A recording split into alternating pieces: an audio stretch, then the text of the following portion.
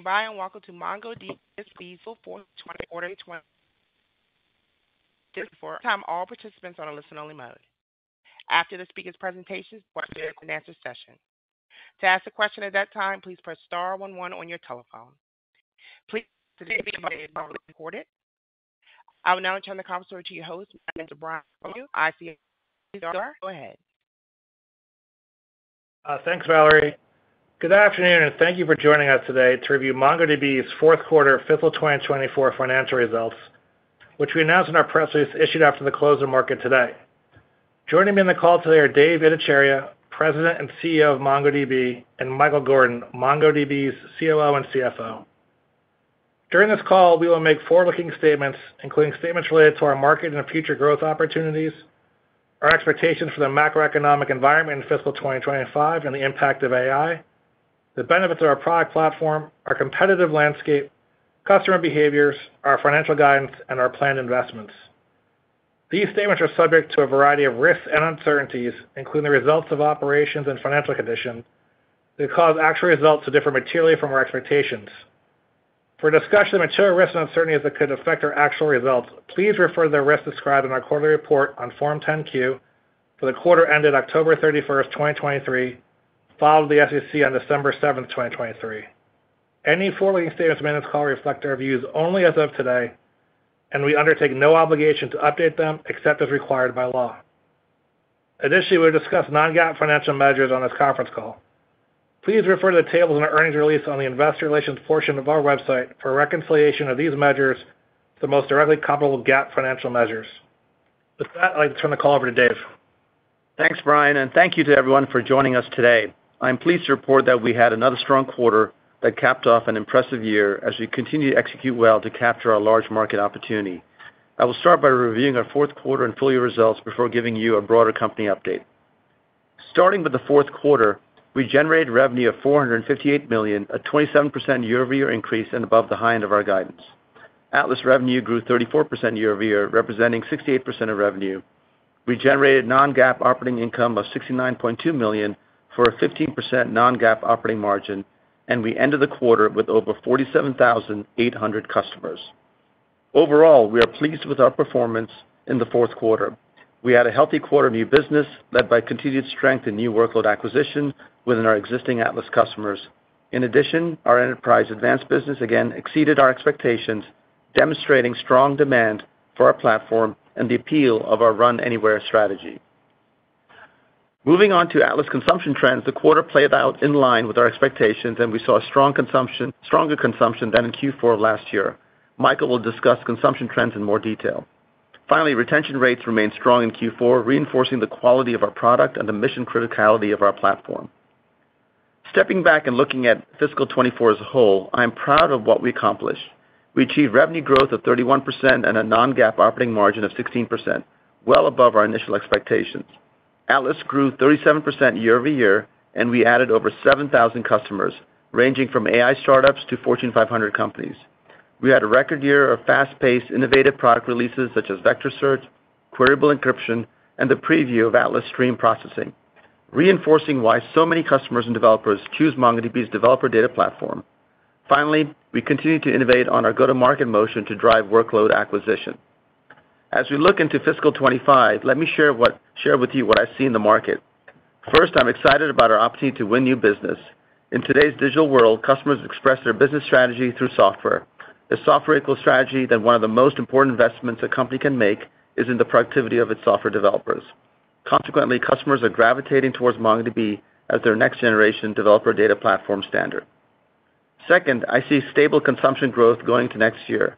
Atlas consumption trends have been steady for several quarters now, and we experienced less consumption variability in fiscal 24 compared to fiscal 23.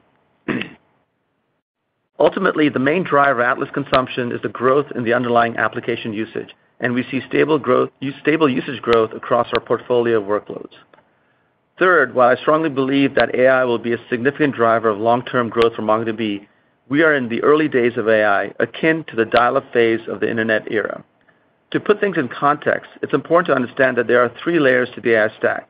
The first layer is the underlying compute and LLMs. The second layer is the fine-tuning of models and building of AI applications. and the third layer is deploying and running AI applications that end users interact with. MongoDB's strategy is to operate at the second and third layers to enable customers to build AI applications by using their own proprietary data together with any LLM, closed or open source, on any computing infrastructure. Today, the vast majority of AI spend is happening in the first layer, that is, investments in compute to train and run LLMs. Neither are areas in which we compete.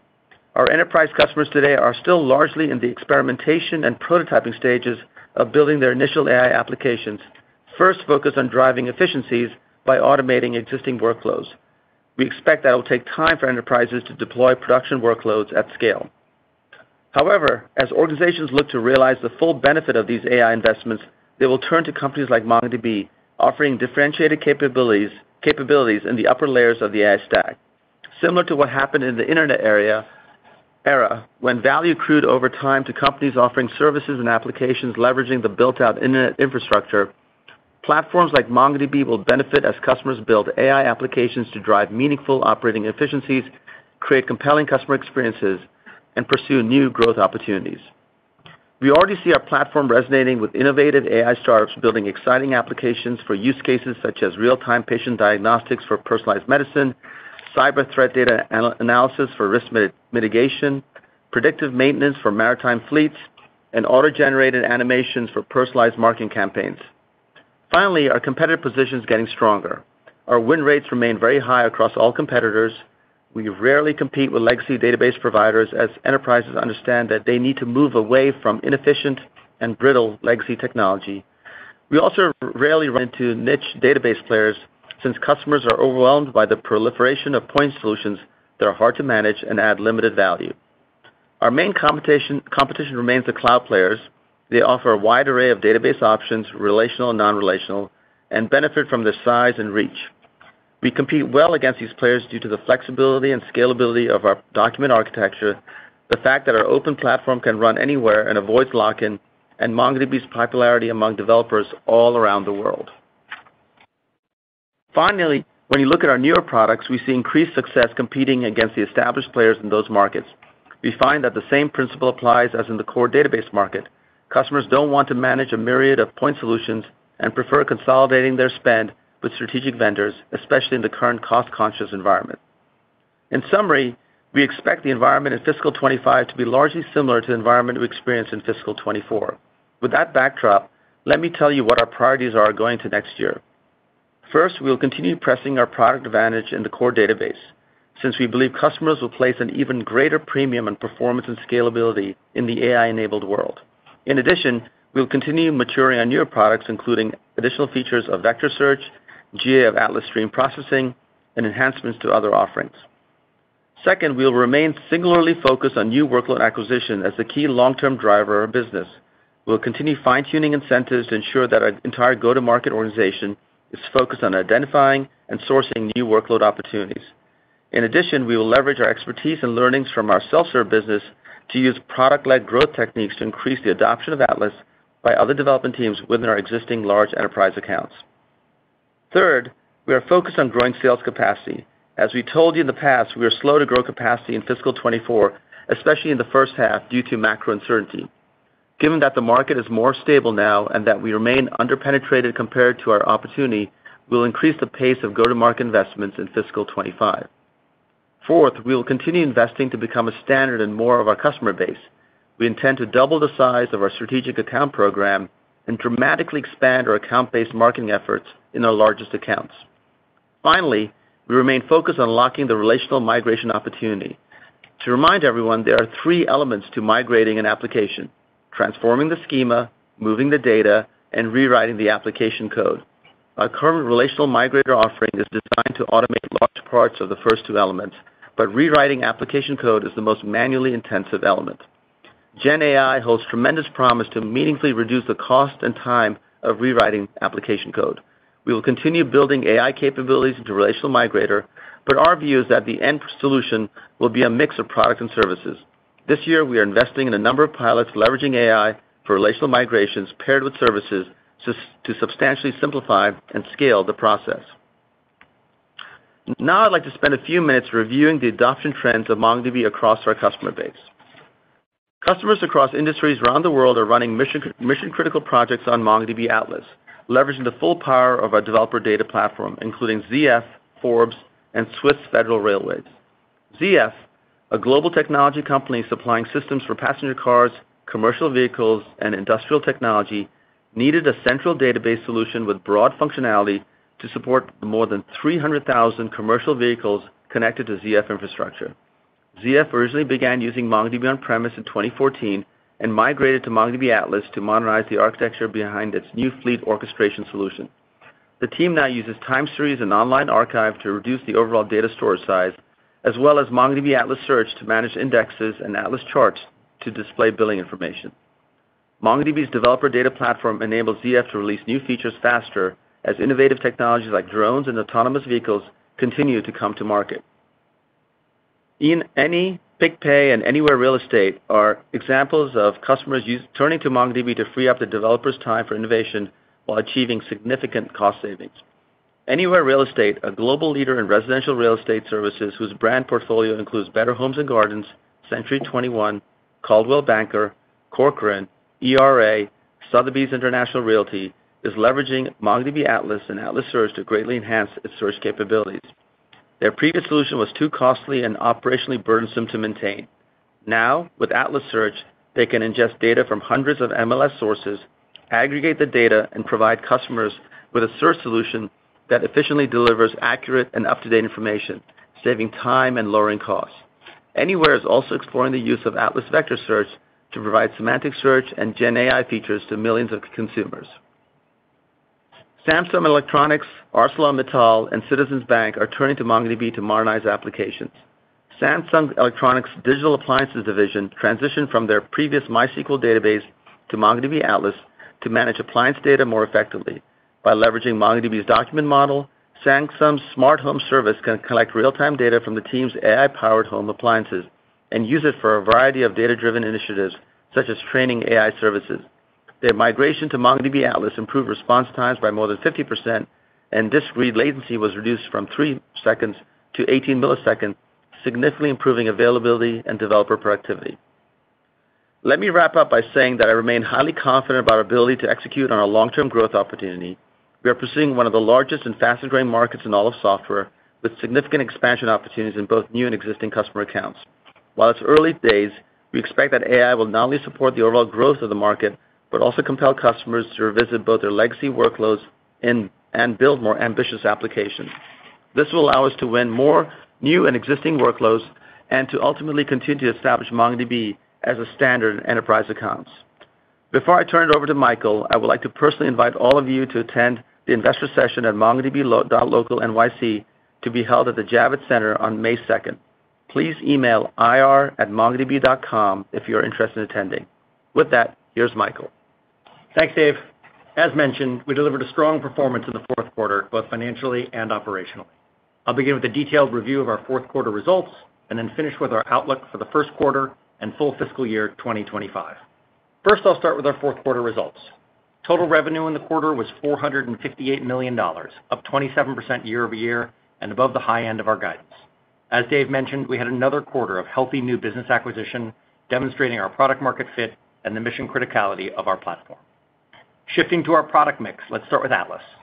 Atlas grew 34% in the quarter compared to the previous year and now represents 68% of total revenue, compared to 65% in the fourth quarter of fiscal 2023 and 66% last quarter.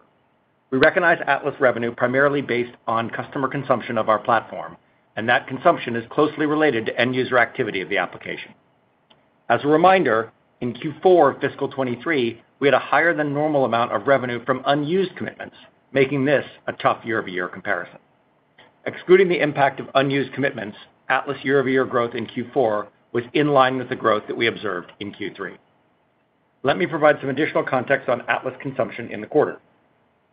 As we shared in our guidance last quarter, we were expecting consumption to be impacted by the seasonal slowdown in Q4 around the holidays. Week-over-week consumption growth in Q4 was stronger than in Q4 of last year and in line with our expectations. We've seen less consumption variability this year, and so, as in Q3, we forecasted less of a seasonal impact than in prior years. And that's exactly what we saw. Turning to non-Atlas revenue, EA exceeded our expectations in the quarter, and we continue to have success selling incremental workloads into our existing EA customer base. Ongoing EA strength speaks to the appeal and success of our Run Anywhere strategy. The EA revenue outperformance was in part a result of more multi-year deals than we had expected.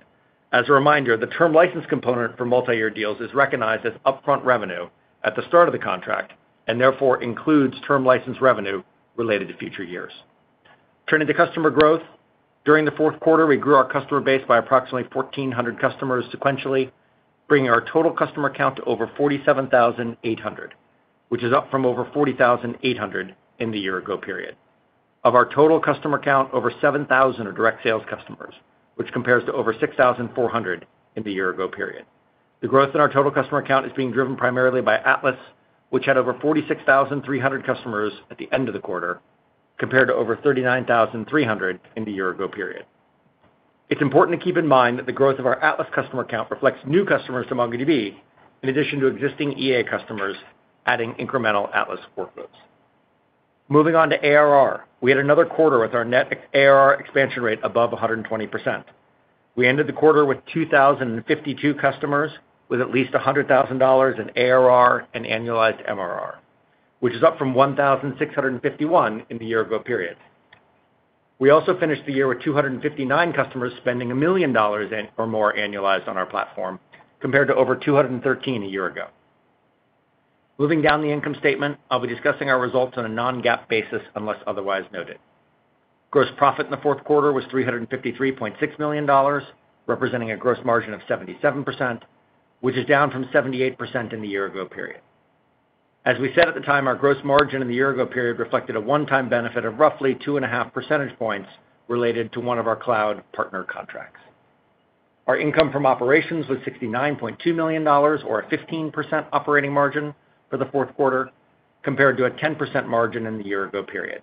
Our strong bottom-line results demonstrate the significant operating leverage in our model and are a clear indication of the strength in our underlying unit economics. The primary reason for our operating income results versus guidance is our revenue outperformance. Net income in the fourth quarter was $71.1 million, or 86 cents per share, based on 82.9 million diluted weighted average shares outstanding. This compares to net income of $46.4 million, or 57 cents per share, on 80.8 million diluted weighted average shares outstanding in the year-ago period. Turning to the balance sheet and cash flow, we ended the fourth quarter with $2 billion in cash, cash equivalents, short-term investments, and restricted cash. Operating cash flow in the fourth quarter was $54.6 million and $121.5 million for the full fiscal year 2024. After taking into consideration approximately $4.1 million in capital expenditures and principal repayments of finance lease liabilities, free cash flow was $50.5 million in the quarter. This compares to free cash flow of $23.8 million in the fourth quarter of fiscal 2023. For the full fiscal year 2024, free cash flow was $109.9 million, compared to negative $24.7 million in fiscal 2023. I'd now like to turn to our outlook for the first quarter and full fiscal year 2025. For the first quarter, we expect revenue to be in the range of $436 million to $440 million. We expect non-GAAP income from operations to be in the range of $22 million to $25 million, and non-GAAP net income per share to be in the range of 34 cents to 39 cents, based on 83.8 million estimated diluted weighted average shares outstanding. For the full fiscal year 2025, we expect revenue to be in the range of $1.9 billion to $1.93 billion. Non-GAAP income from operations to be in the range of $186 million to $201 million, and non-GAAP net income per share to be in the range of $2.27 to $2.49, based on 85.1 million estimated diluted weighted average shares outstanding. Note that the non-GAAP net income per share guidance for the first quarter and full fiscal year 2025 includes a non-GAAP tax provision of approximately 20%. I'll now provide some more context on our guidance, starting with the full year fiscal 25, where we're facing difficult compares in two ways.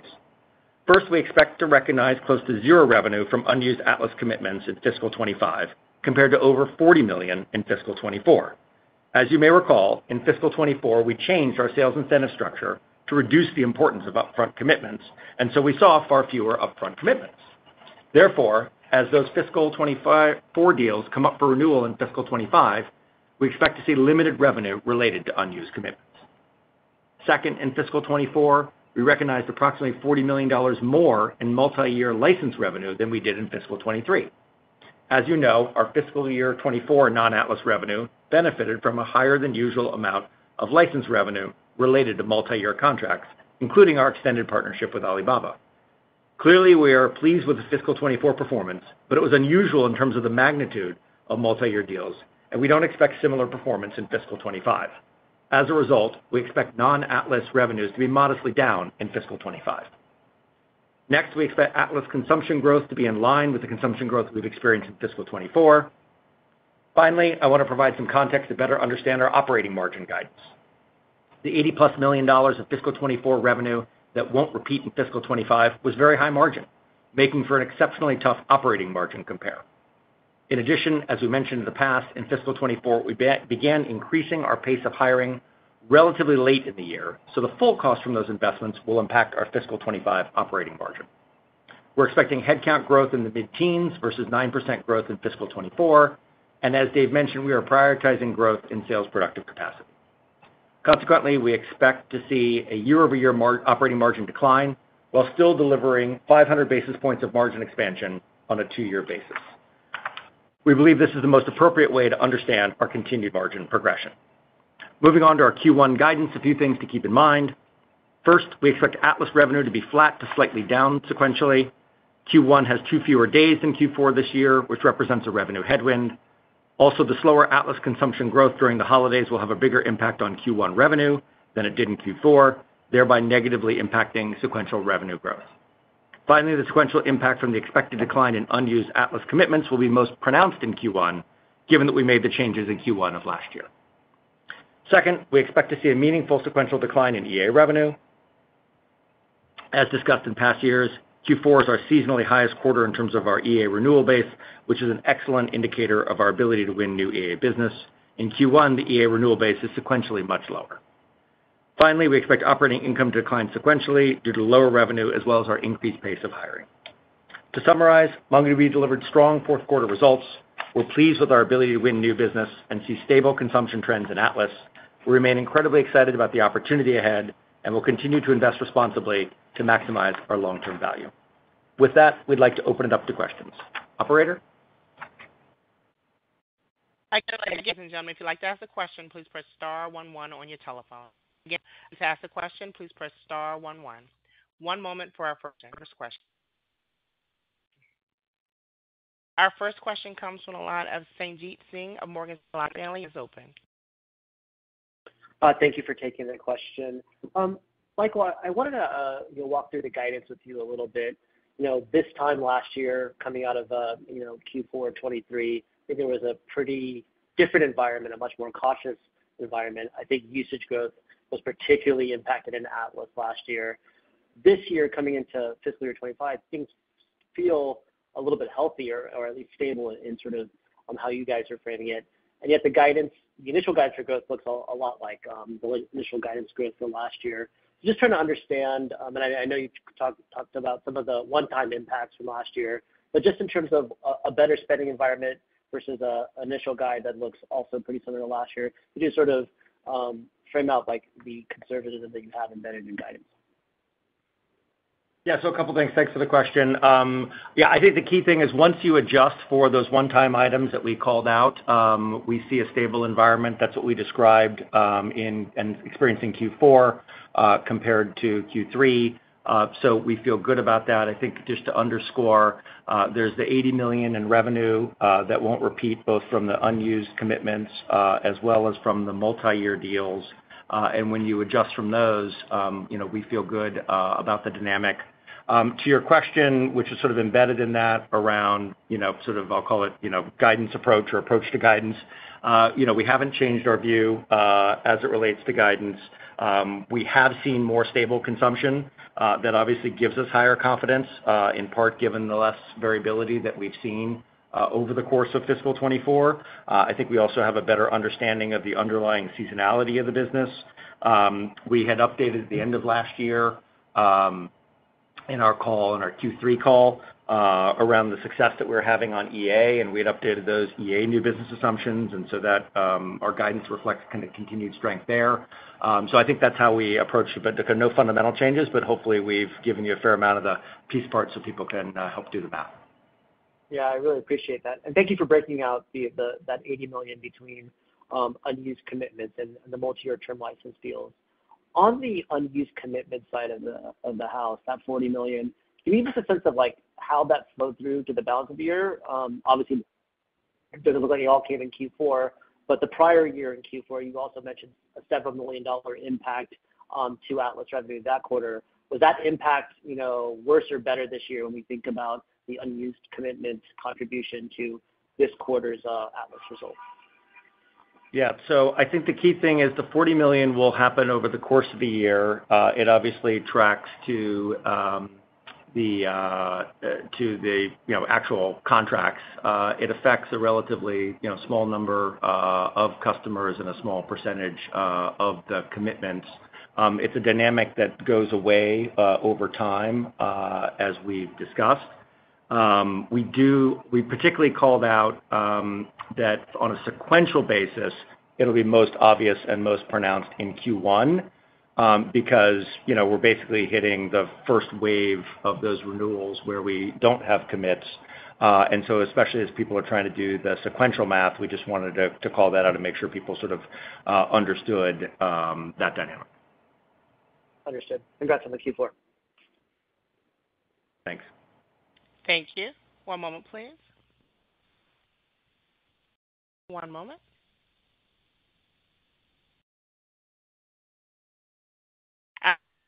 On our next, Raimo Lenschow of Barclays, your line is open.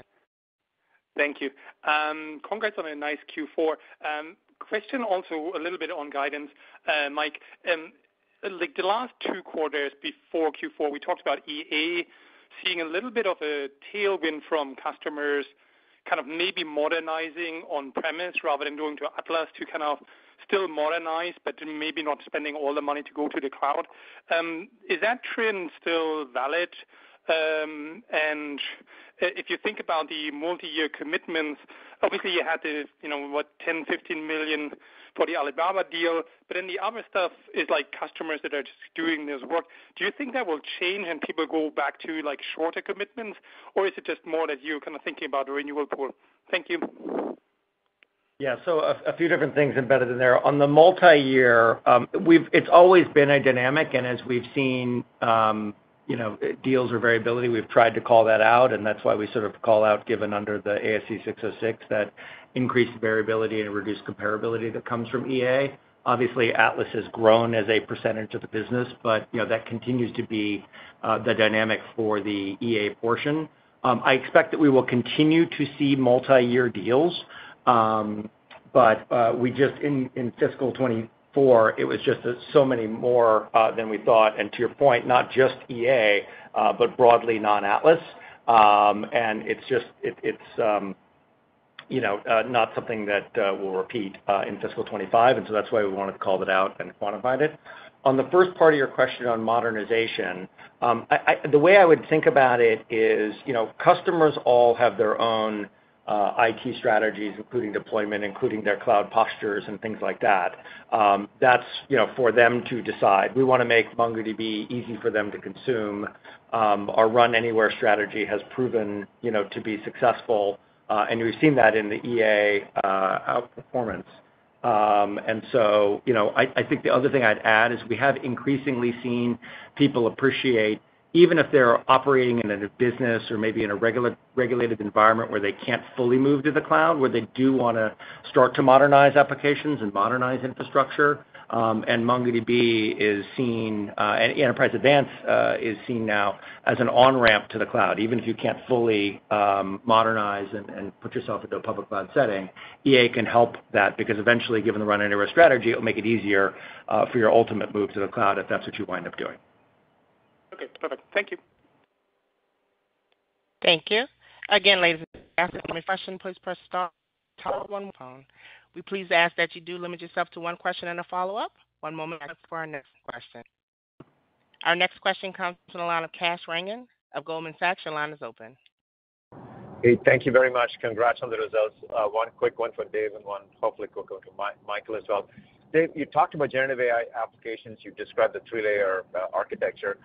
When do you think it hits the sweet spot of how MongoDB is positioned from a timing standpoint? When do these generative AI applications start to really drive underlying need for the kind of databases that you're best suited for? One for Michael.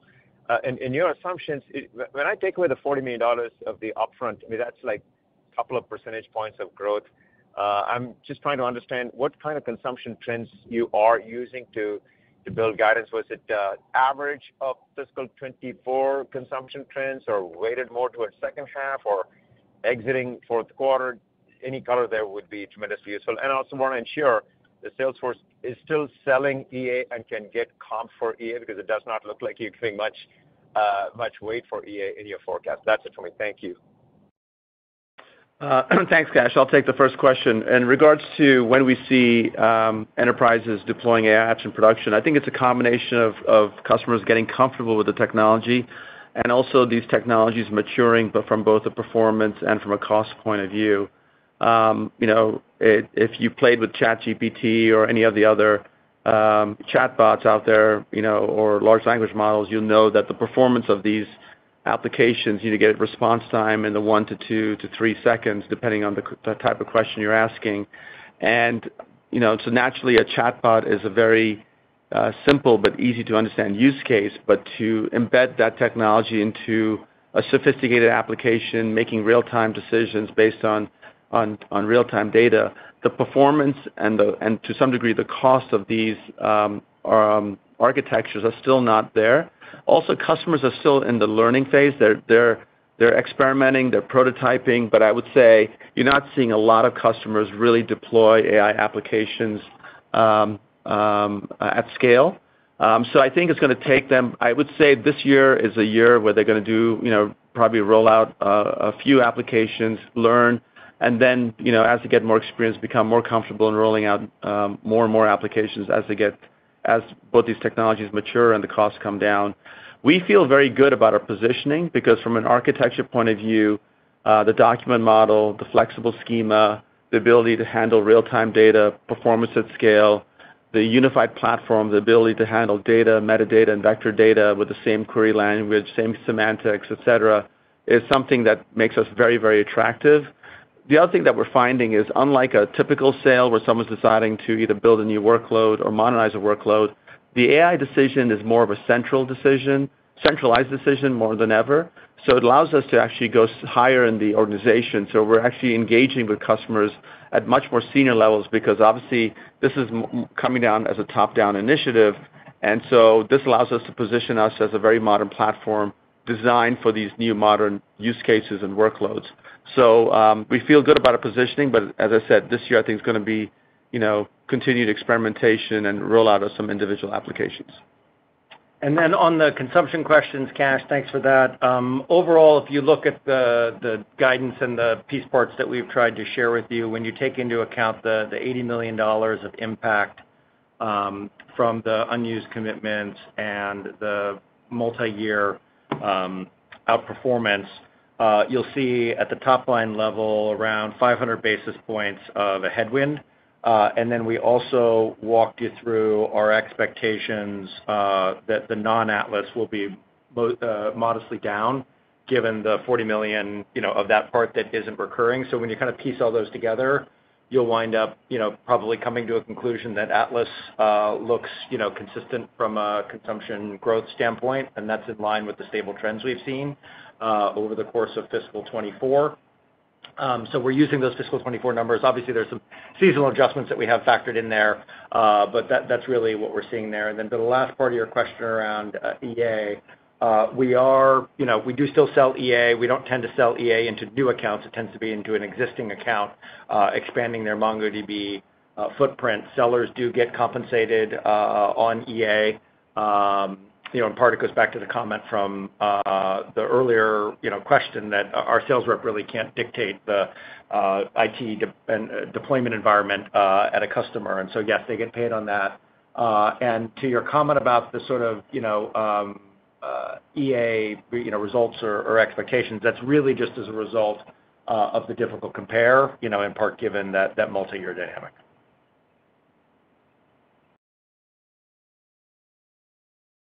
Thank you. One moment, please.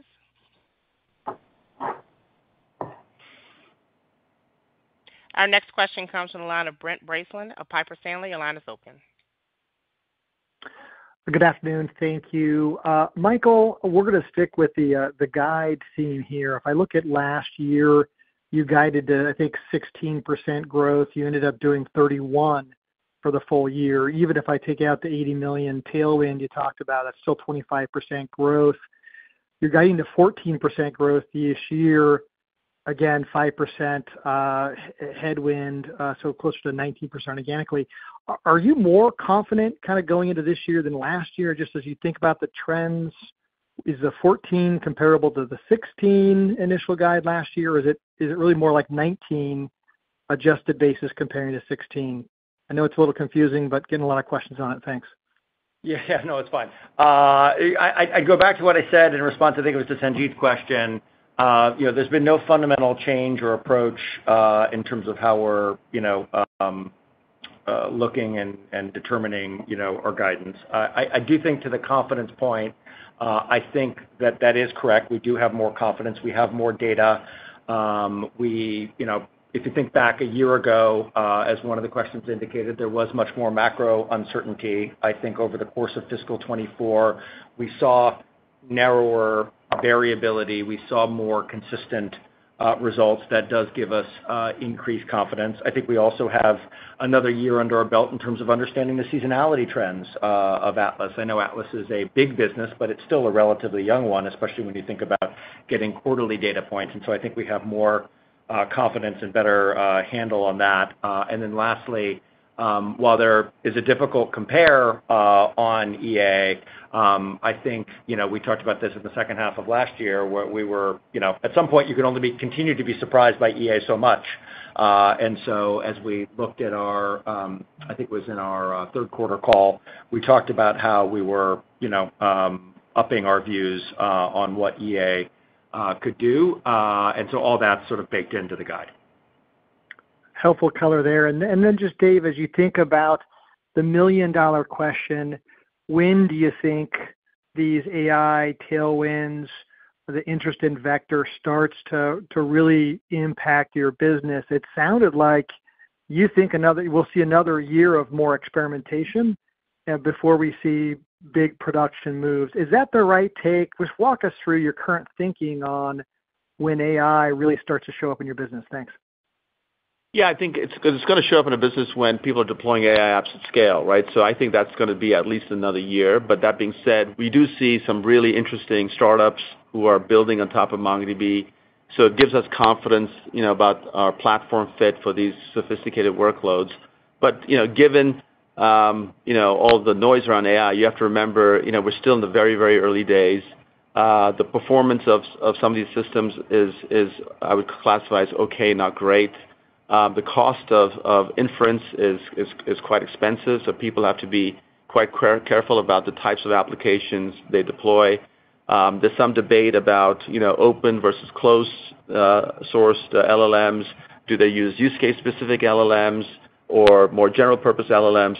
So there's a lot of learnings going on, and obviously, there was an announcement today that yet another company had delivered better performance than GPT-4. So people are, there's a lot going on in this space. So for people to really get comfortable in picking a stack and deploying, workloads en masse, it's going to take a bit of time.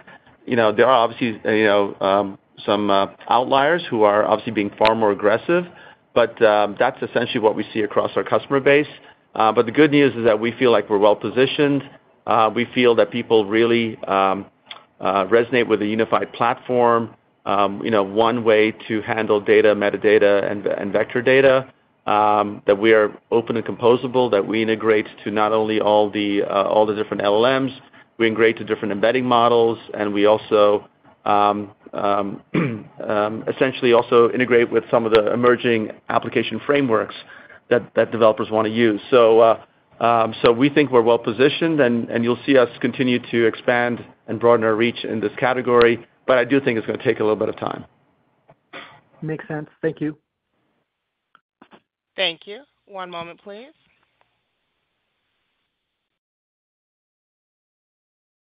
Our next question comes from the line of Karl Keirstead of UBS. Your line is open. Okay, great. Maybe one for Dave and one for Mike. Dave, just because my first question follows on that, I'll go to you first. There are certainly some voices in the industry that would argue that even in advance of AI applications being deployed at scale, which you just said might take a year, enterprises might look to spend more to modernize their existing data stack and on data readiness in advance of those AI apps going into production. Are you seeing any of that type of behavior that could precede the in-production deployment timeframe? Yeah, I touched a little bit about relational migrations. I mean, that's one way where a lot of people feel like they have a lot of data trapped in these legacy platforms. As we've shared, and we've always had customers migrate from legacy SQL apps to MongoDB, but the hardest part was basically rewriting the application. Generative AI essentially lowers the cost to do so. We are running a bunch of pilots with customers. Customers are very aligned. We have access to senior level decision makers, and we're learning a lot. Obviously, we're learning about the effectiveness of some of these AI technologies. We're learning about how you have to handle old languages, old libraries, old packages, the different versions, and so the variability and all that, makes it clear that this will require a mix of product and services. Product alone today will not solve the problem. So we do think this is a big opportunity, but we're in the early days. And as I said in the past, even when I talk to investors about this, pre-AI, there was no big red easy button to press to kind of migrate a SQL app to MongoDB. And while Gen AI makes that easier, it's still going to take a little bit of time, but it's definitely exciting, and there's a lot of customers leaning in. And so, we're excited about the opportunity, but there's a lot of work to do.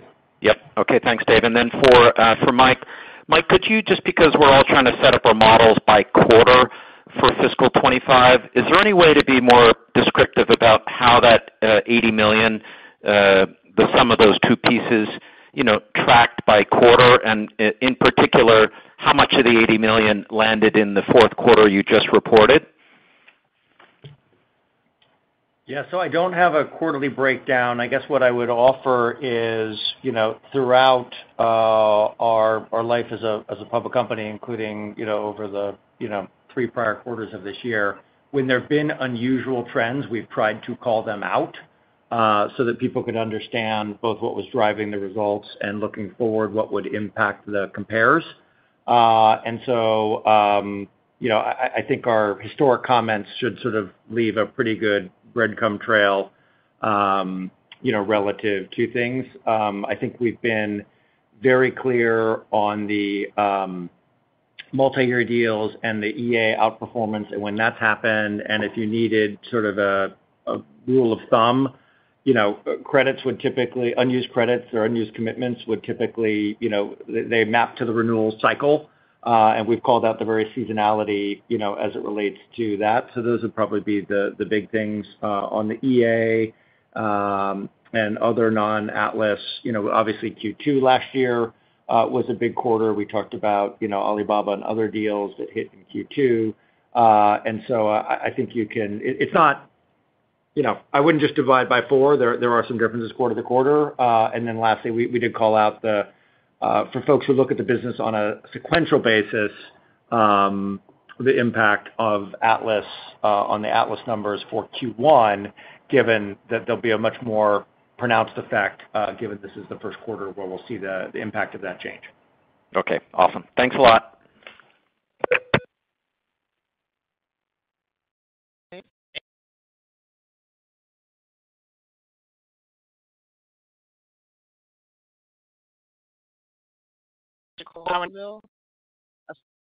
Hello, can you hear me? Because the line's coming out a bit. Yes, we can hear you. Unfortunately, we can't hear the moderator, but we can hear you. Oh, terrific. Okay, well, thank you for having me on. I'd like to ask about Atlas Stream Processing. So that was announced in June 2023. I guess, can you just remind us of what is Mongo's reason to win in that segment of the market? And then any idea of when that product will likely go GA?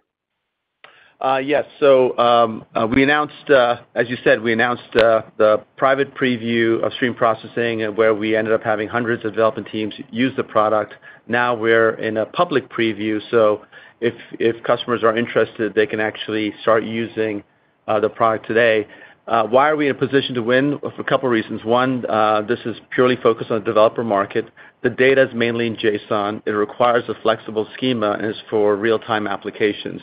Given all those things are kind of in our coordinating, we feel really well positioned because most of the alternatives have a very rigid or fixed schema, and with the variability of the data coming from these kind of events, that becomes much more problematic for customers to manage. So we feel very good about our position there. In terms of timing of when we're going to go GA, we're just candidly getting feedback and responding to feedback, and we want to be very sure that we've addressed kind of the low-hanging fruit before we go generally available, but we're really excited about the opportunity that stream processing offers us. Yeah, ideal. Might just also follow on to that and then add in my kind of proper second question. The follow-on is stream processing embedded in the guidance for fiscal 25? And then the question I had is about the bottom line. The guidance, if I'm not mistaken, is of 10% up margins in fiscal 25, assuming the same beat as you guys did this year. So it was 6 points of beat, would put us at about 16 points of up margin exiting fiscal 25. So kind of net flat year on year. Is that due to this kind of putting the kind of foot on the gas in terms of hiring and really trying to be aggressive at kind of adding headcount? Thank you. Yeah. So a couple different questions there. Let me try and get them all. So obviously, our plans related to stream processing, are included, in our guidance. But we don't, most of that will show up in Atlas overall when you think about the results. And certainly, whether it's, new workloads or anything else, they tend to start off small and grow quickly in those first couple of quarters. But I wouldn't think of it as a major needle mover in the context of the fiscal 25 results, but we're very excited about it over the long term. In terms of the op margin, yes, our guidance is to go backwards on operating margin relative to fiscal 24. It will result in 500 basis points improvement over the 2-year basis. And the thinking and the rationale related to that is the fact that if you take a step back and you look at us relative to the IPO, we had mapped out needing around 55 points of margin improvement to get to our target margins. With the fiscal 24 results, we effectively delivered 50 of those 55 points and yet are still at 2% market share. And so it makes sense to continue investing in the opportunity, particularly on the sales productive capacity, as we talked about, but also to execute against the product roadmap. And so we will continue to do that, and that will take us backwards relative to last year, but positive 500 basis points on the 2-year basis. Tremendous. Thank you so much. Thank you. One moment, please.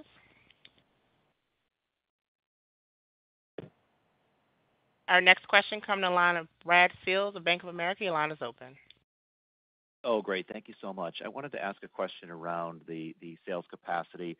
It sounds like at some point last year, you realized that you had underinvested, maybe pivoted too much towards margin expansion, and then are now catching up.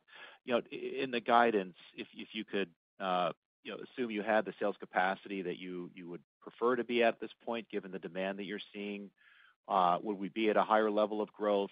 I'm just trying to parse out how much of the guide is factoring in, those constraints on sales capacity that you've talked about.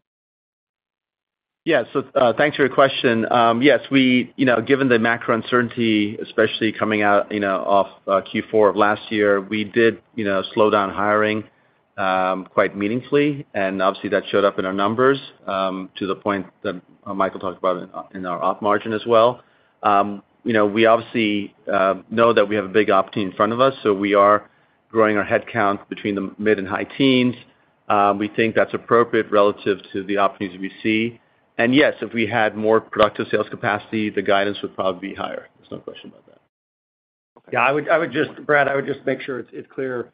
The slowing down in hiring was really macro related, and just sort of concerns about the environment. If you think back then, there were broad scale layoffs happening across the industry and everything else, and obviously we successfully weathered the storm. I think we talked about on the last call how, with the benefit of hindsight and the results that we put up, and how quickly, at least for us, things stabilized, we could have started investing sooner. And so I think in the year ago call, we talked about adding single-digit headcount growth relative to, I think, 30% headcount growth in the prior year. We wound up adding 9%. So, obviously at the high end of what would constitute single digits, in part because of the stabilization that we did see. But to the comments that affect the op income guide and everything else, that was very back-end loaded, right? So those investments will much more affect the fiscal 25 P&L, and that's really what we're reflecting into. Understood. Thanks so much for that. And then one more, if I may, please. You guys have such broad exposure to different industries. With the advent of AI coming into your business and some of the early progress you're seeing, are there any verticals that you would point to where you're seeing more activity perhaps than others? Any use cases you might point to, just to give us a sense for where that early adopter might come from? Thank you. Yeah. In regards to use cases, we're seeing most customers focus on driving efficiencies in their business because their existing baseline of costs are well known. So it's much easier for them to determine how much value they can derive by using some of these new AI technologies. So I see the first wave of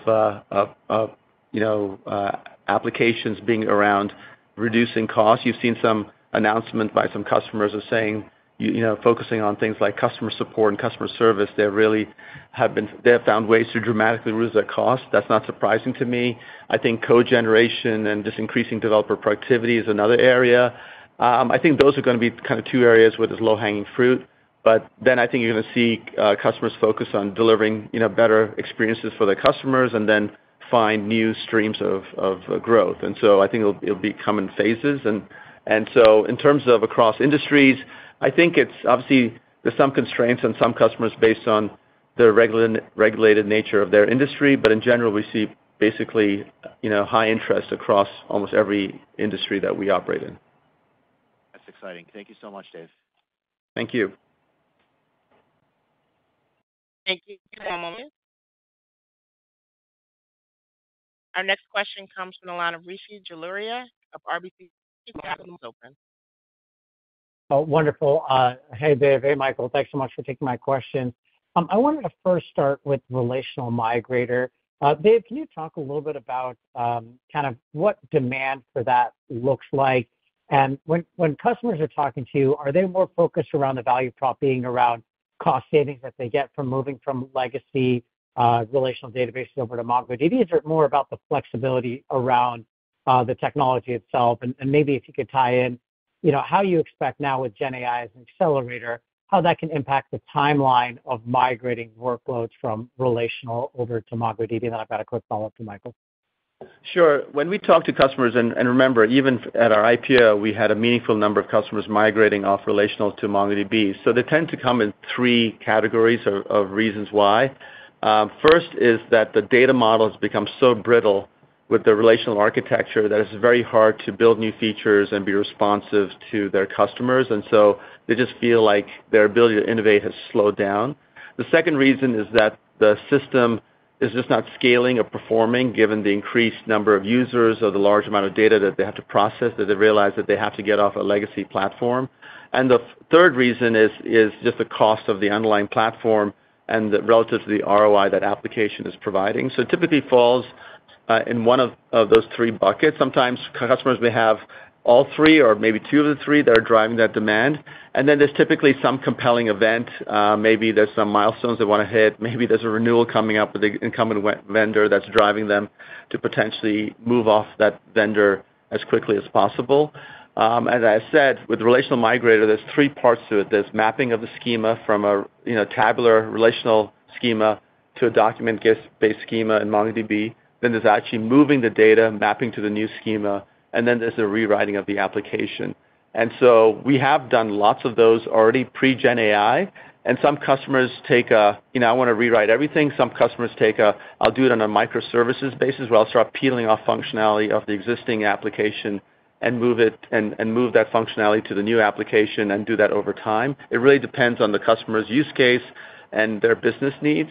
And yes, with Gen AI, we do expect that rewriting the application to become easier and hence lower the cost of essentially switching, which by definition then expands the amount of customers and workloads you can go after. The other, I would say, on top of the three reasons I gave you in terms of why people move, there's now an emerging fourth reason, which is enabling their data and their applications to be more AI-enabled. And so it's not just, moving to a more modern platform, but making them more AI-enabled. And so that's also something that's getting customers' interest. And to your question on timing, as I said, I think this year that we're going to see a lot of pilots and people trying out these new AI capabilities. And I think as the technology improves, as we learn more, I think you're going to see that scale much more quickly after that. Wonderful, really helpful. And then, Michael, just quickly, you put up your first free cash flow positive year in public company history. Just as we think about the margin guidance for next year, how should we be thinking about cash conversion going forward? Thanks. Yeah, so I think the two factors to think about in terms of cash conversion are, within Atlas, there's this dynamic where, we are reducing and continuing to see, less upfront Atlas. Obviously, we're, hitting the anniversary of that, and that's what's creating the headwind on the revenue front and the tough compare. But that's with Atlas at 68% of revenue. And so if you assume that Atlas is going to increase as a percent of revenue, I think that will sort of further drive the divergence. And then the only other big delta is things related to SBC and stuff like that. But I think it's the Atlas dynamic when you think about, potential changes from a cash conversion standpoint, I think is where I'd focus. And the impact, if you assume that Atlas is going to be a larger percent of the business. All right, very helpful. Thank you, guys. Thank you. One, please. The second comes from the line of Tyler Radke of Citi. Your line is open.